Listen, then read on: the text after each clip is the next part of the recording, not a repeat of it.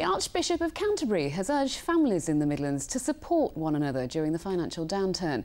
Speaking about recent large-scale job losses, he said there's a pool of human excellence which somebody will want to use. Well, he made his comments during a visit to a new community centre in Birmingham. Ben Godfrey was there.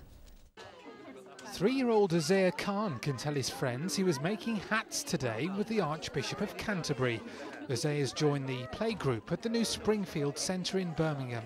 What did he make of meeting the Archbishop of Canterbury? Yeah, it was such a nice experience meeting him and doing some activities with him. So he really enjoyed with that, and we did as well as a family of my son. Dr. Rowan Williams was visiting the city to talk about the importance of respect and the contribution of churches.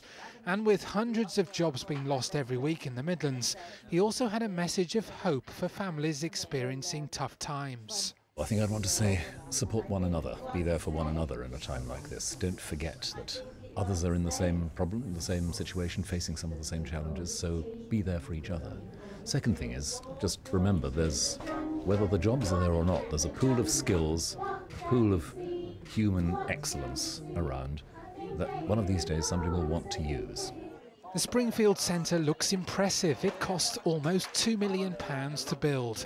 The Archbishop of Canterbury even managed a game of air hockey. I felt nervous because it was the last game, but whoever scores was going to win, and I won, and then he goes good match, and then they were upstairs.